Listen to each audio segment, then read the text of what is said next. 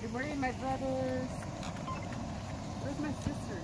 And I can't believe that there aren't any women here. And I don't know what or who you think you're protecting. Bless you. Protect us with your good words, with your good thoughts, with your knowledge for how you can make things happen and change. Jordan retiring and working the good side, the right side, the blessed side, the healing side. So big prayers up for all of you guys today. Amen.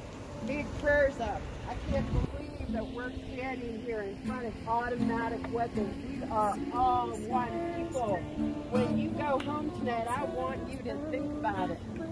And these women in your life are the ones who are driving the peace. And the next time we're out here, I want to see our sisters out here. And I want to hear them tell us what you're protecting with these arms. I hope. Bless you.